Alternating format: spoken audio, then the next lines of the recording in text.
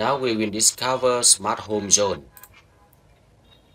On the smart home zone, at the top or the roof of the smart home, we have a smart solar panel and a smart battery. The smart battery provides the power for the smart lamp and the smart coffee maker. And on the roof, we have also the Casio splitter, the cable modem to connect through the Casio cable to the ISP. The home gateway is the center of connectivity between the smart things or smart device of the smart home. On the second floor, we have the smart lamp, the smart window, and you can see we have the smart lamp near the smart window to control the smart lamp.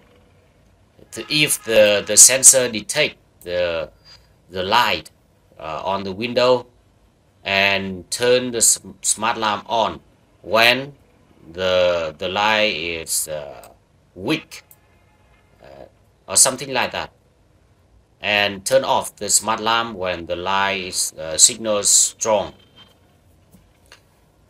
And on the second floor, we also have smartphone, the tablet, and the smoke detector, the smart fan. The smart fan and smoke detector and the smart window is connected to the MCU. The MCU here. The MCU is a microcontroller unit.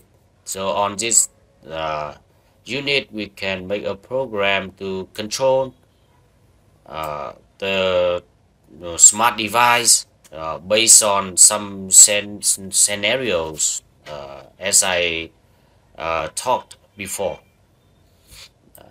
For example, we have a smart door and the garage door and the classic car.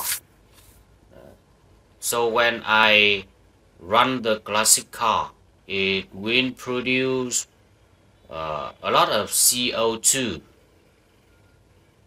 And click, and you can see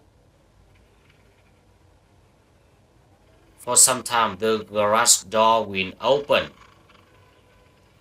and the smart door will open too. Now I turn off and then turn on the classic car. The garage door and the smart door will open to make the CO2 the level on the smart home down to some level, and from some time when the CO2 level is higher, so the garage door and the smart door will open to reduce the level of the CO2.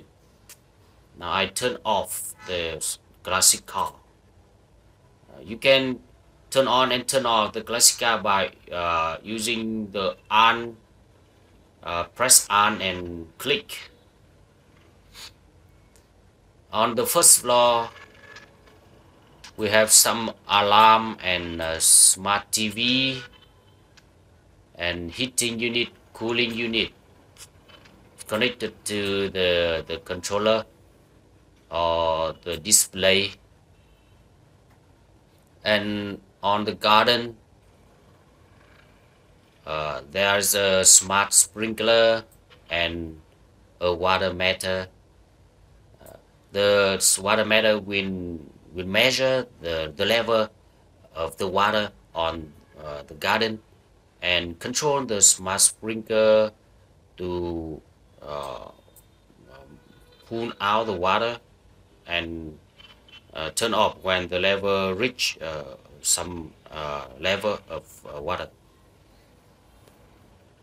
So that is all for the smart home.